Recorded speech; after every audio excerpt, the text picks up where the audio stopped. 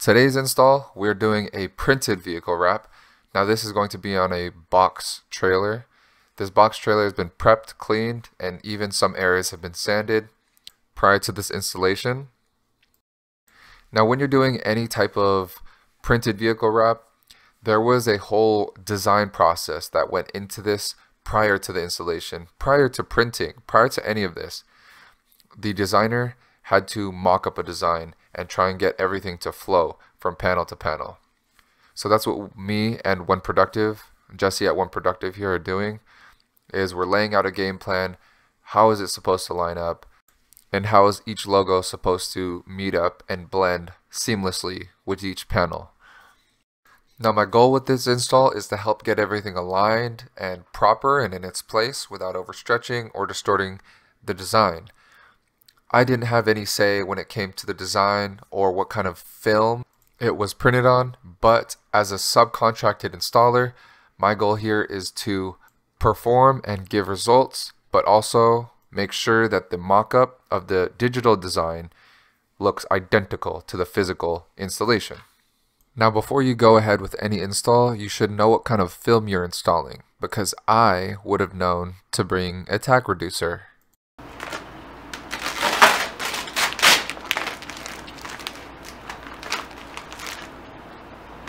As you heard on that last clip, the film that this design was printed on is extremely tacky, extremely. So with the film being that tacky, and especially on a warm day like this, that increases the difficulty of installation substantially. Right now, me and Jesse from One Productive are getting this game plan set in stone. We're tackling all the difficult areas first, like these lights on the bottom and that door handle that's on the left side. If you don't tackle the difficult areas first, you're going to run into issues with alignment. You're going to back yourself into a corner and get wrinkles and again misalignment. So tackle those parts first is what we're doing. Lock them in and then again reposition all the flat areas. Flat areas are easy, so you don't want to do those first. And when doing any type of printed wrap, not only just vehicles, but buildings, walls, floors, glass, all of it, storefronts even, you need to speak and communicate well with your fellow installers. If you don't communicate properly, there's always going to be issues with alignment. There's always going to be issues with, okay, who's doing the rivet? Who's doing the difficult parts, who's doing the flat areas, and who is prepping for the next panel to get laid. So there's a lot of factors that tie into a printed wrap install, more so than a color change install. Those are very easy because it's a single solid color.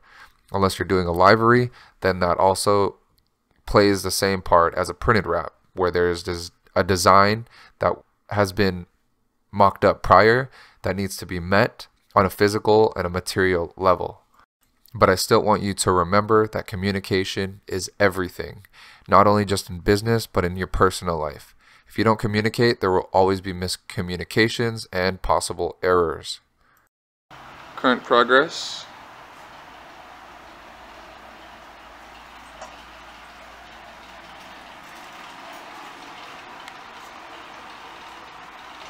Awesome, the back looks great. Coming through.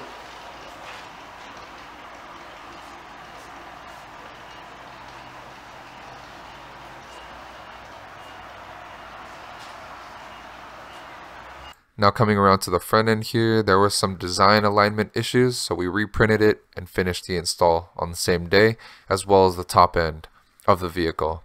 Nothing on this install was misaligned, crooked, or overstretched, so we were all satisfied in the end with the product. And now we're on to the next project. Thanks for stopping by.